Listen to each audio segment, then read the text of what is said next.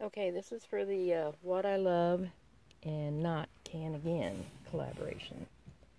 I don't do a lot of these, but here we go. What I love is canning meat. This is chicken and bacon stock. That's where the fat comes from. I like doing that. It gives it flavor and keeps it moist. It's really good. And then venison. I always have lots of venison, so I always can that too. So meat, basically. I like canning meat. Then I like canning pickled stuff.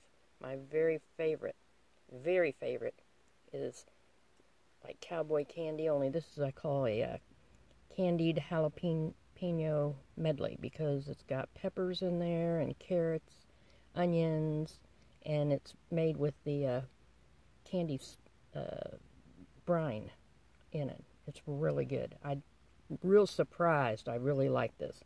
First year I canned it, or made it and canned it, and I've only got 2 jars left. So I have to make a whole bunch more next year. And then pickled beets. I love pickled beets.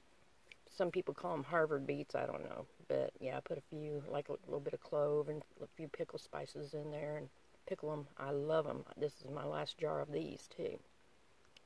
Then that's 1, and that's 2. 3 is vegetables. Tomato sauce. I don't really can whole tomatoes. I do can a little bit of salsa. I should put that in with those. But anyway, salsa. But this is tomato sauce. I do a lot of tomato sauce, and I love green beans with potatoes.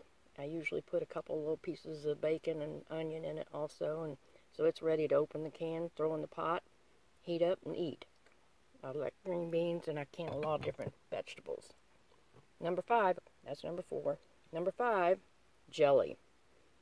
I make a lot of jelly. My grandkids and my kids, they beg me for jelly every year, so I have to make a lot of it. What I won't can again, onions. I just rather dehydrate them. I really don't like them like this. That's the only thing. The only thing that I can, or have canned, that I don't like is onions. So, there you go. What I can, what I love, and what I won't can again. Thank you. Talk to you later.